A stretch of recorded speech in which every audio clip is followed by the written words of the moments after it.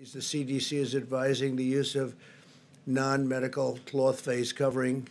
U.S. President Donald Trump on Friday said that the U.S. Centers for Disease Control and Prevention is now recommending Americans wear face cloth coverings on a voluntary basis to stem the spread of the coronavirus. Trump presented the news to the American public himself at the White House Coronavirus Task Force daily briefing, but noted that it's not required. This is voluntary. I don't think I'm going to be doing it. I'm feeling good.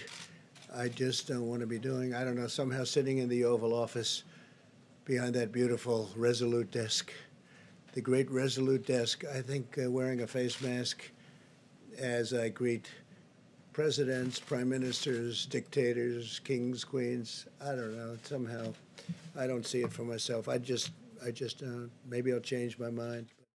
U.S. Surgeon General Jerome Adams said that the CDC's decision to update its recommendation on face masks was made to better prevent the transmission between people who don't show symptoms of COVID-19 but may still carry the virus, where social distancing measures are difficult to maintain, like supermarkets and pharmacies or cities with a high number of cases. But he urged Americans to leave the medical masks to the professionals. The cloth face coverings recommended are not surgical masks or N95 respirators.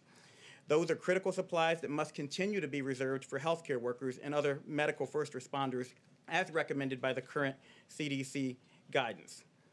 The task force still says that the most effective overall approach to slowing the spread of the coronavirus is social distancing and maintaining a gap of 6 feet between people, guidance that will remain in place until April 30th.